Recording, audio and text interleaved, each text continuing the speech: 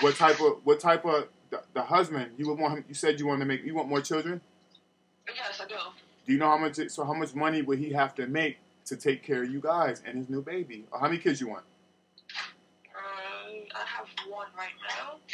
I want an average of 1 or 2 3. more. So you want 3. you want 3 more? I want 2 more. So you want 2 more. So that means if being that you're looking for marriage, he would what type of job that he would need to have?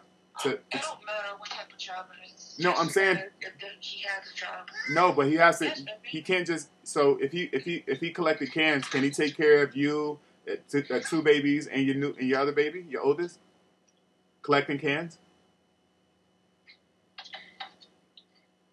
By all means. No, I'm saying. Getting some type of money. But would you no? But is that enough to raise the 2 new babies and No. So that's why I asked you, what type of job would he need to have to take care of 2 babies, plus your oldest, you, and himself in the home? Some type of high rate money. See, he would have to make over 100,000 a year? Yep. Okay, so how much do you make a year? I don't even know. I'm saying if you make what you just get totally SSI, right? Yeah. So if you get about, let's do the math. If you get about $700 a month, right? About almost $800 a month. So 8 times 12 is what? Hold on. I'm trying. Hold on.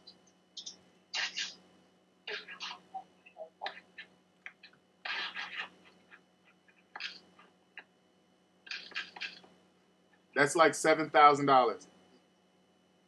You said 8 times 12? 8. That's because you're 800 times 12.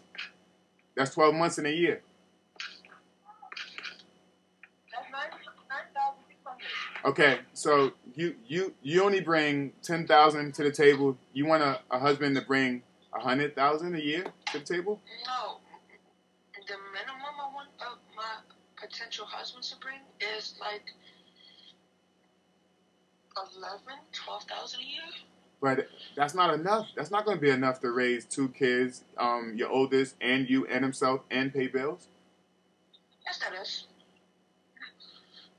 So you're telling me that $12,000 can take care of if the man makes $12,000 a year, that's enough to take care of. What are you going to live in, a home, apartment? You don't want to live in a home? I don't know. Like, I don't know. And people have to understand, I don't know. I don't give a fuck about money. Money is not a problem. Ma'am, why are you screaming?